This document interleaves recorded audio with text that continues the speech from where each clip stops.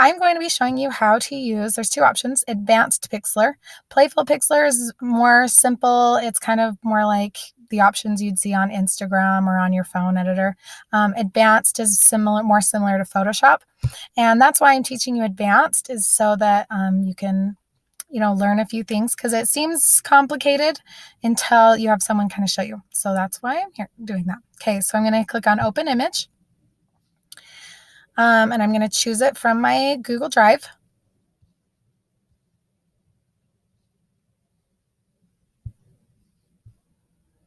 And I have to move this because that window is in the way. Okay. And when I don't know what size I want my photo, what resolution, I'm just going to stick with centered, the one in the middle. Okay. First thing you want to do is, if you need to rotate your image, I just need to use image rotation.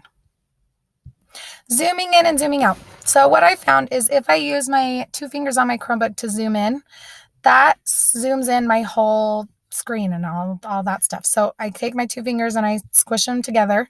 So I want to see all my options here. If you don't see all these options, you need to zoom out.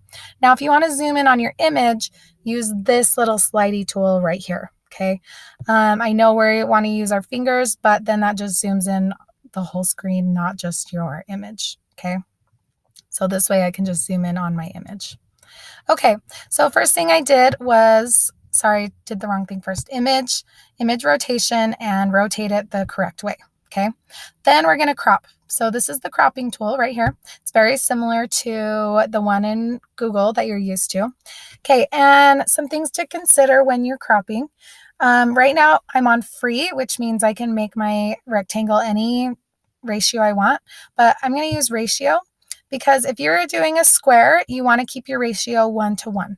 So that means whatever size you do this, it will remain a square. It'll keep your ratio the same. Okay. And think about zooming in and cropping on your favorite, most interesting area. That's one way to just eliminate unnecessary details or distracting stuff, is zoom in and crop on the best area of your still life. Okay. Other ratios, if you're doing a rectangle and you just want a nice, basic, familiar rectangle, 3:4 is a really good ratio. Or if you want it horizontal, you'll put 4 here and 3 there. Okay. 3:4 is very aesthetically pleasing, familiar rectangle that most canvases and paper are going to be very similar to that ratio. Okay. All right. And then I'm just going to size that down and zoom in and crop on my favorite areas. As you can see, the lines here for rule of thirds are on there. So you can line up some of your most interesting things with that rule of thirds. My largest makeup palette is kind of a focal point. So I'm going to have that kind of be on my rule of thirds line. I still have a lot of empty space right here. So I'm going to zoom in and crop just a tiny bit more. And maybe... So another thing to consider is, do you want your still life contained or uncontained? Contained means everything stays within the frame. Uncontained means you have things going outside of your frame, which makes a very dynamic and interesting image. Okay, I'm going to hit apply. Now, if you ever crop and you don't like it, you can just go to edit, undo. There's also the history right here, which you can't see because I'm filming my screen right here and that window has to be there. So I can't even move it. It's kind of annoying. But underneath it, this history, it'll list everything you've done editing wise underneath it. And if you don't like anything you've done, you can just click back and revert back to however many steps you want. Okay. So that's kind of nice to see what you've done. All right. Now that it's a little smaller, I'm going to zoom in. Okay, the next thing you want to do is edit the lighting.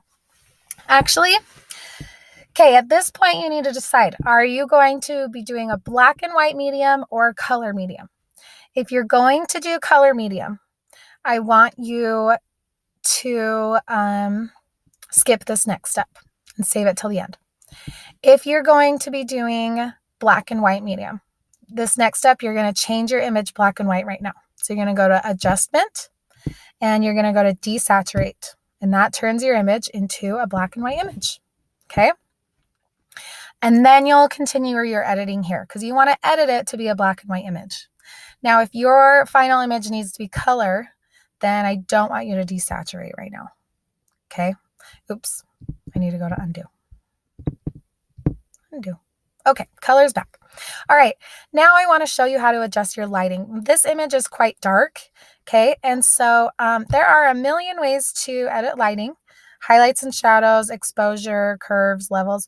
What I found helps the most, in my opinion, is I go to levels, and you can see this kind of graph here, and this is graphing out your values, your midtones, your darks, your lights. Now what you want is and then you have these 3 arrows that you can slide and manipulate. Okay, I'm going to move this over so you can see what it does to the image. As you can see, since this is a very dark image, all my graph stuff is closer to the darker end. I've got this big gap here where my lights are. So what I'm going to do is I'm going to move my light arrow closer to the peak. Do you see how that's lightening my image in a very natural way that does not wash everything out, all the detail out? Okay. Now, if I go too far, then that's getting to be too much. Okay. You want it kind of near the base of where those values are starting, where the graph is starting. Okay. And then you can move your lower one in towards the bottom of that thing. Okay, you can see my darks are getting darker. Now I don't want them to look pitch black and lose all the details. So that was too much. So I don't know that I even needed to do that at all. Maybe a titch. Okay. And then I rarely do anything with the midtones, but you can change the general lightness and darkness of your midtones. Okay. But I don't find that to be super helpful. So with that tool, so that one stays at 1. Or does it stay at 0? Nope, it's at 1. Okay. Actually, I'm just going to hit cancel and redo that. Adjustment, levels. Okay. There we go. So I just bring those 2 arrows in toward the peak and hit apply. Okay. The best way to learn photo editing is just to play with this stuff. And I mean, you can always undo anything you don't like. So if you want to know what these other things do, highlight and shadow, exposure, curves, play with them, see what they do. It's cool. You'll find some cool stuff. Okay, next we want to edit the color. Now, I found the most helpful thing. See, all of these are for color. Okay, and I'll just show you the ones that I find helpful. Temperature and tint. Now, if you used an indoor lamp, that lighting can tend to be very yellow, very warm. So you want to cool your picture down. It'll turn your lighting a little bit more blue. I'm going to exaggerate it so you can see way more blue. Okay. Now, if your light is outdoor lighting and it's very cold and blue, or maybe you had a certain light bulb that was very cool and you want it to feel a little bit warmer, you can put it towards the warmer side.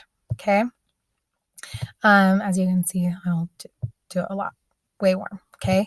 All this editing stuff, more subtle is better. Okay. I think I want a little bit more warmth because I like what it does to those pinks.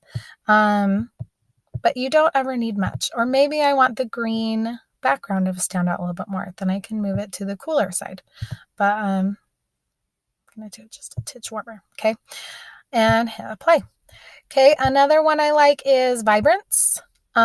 This just makes your colors a little bit more vibrant. Now, don't overdo it, okay?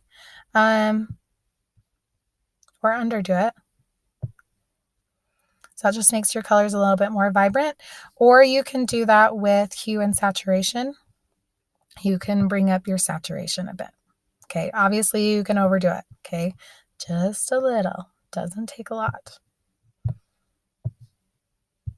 Okay, so I think I've shown you everything I wanted to. Rotating, cropping, fixing your lighting, and fixing your color. Okay, at this point, when you have it how you want it, you're going to share it. So save. Okay, and it's always nice to rename it so you know which one. Edited, or still life reference photo, or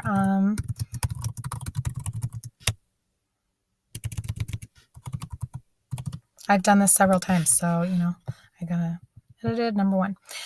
Keep it a JPEG. I think the quality should be fine, 90% high, and I don't think you need to change anything here. So you just hit download and choose where you're going to have that saved. Okay, mine's just in my drive. That's it. Thanks for watching. Save. Okay,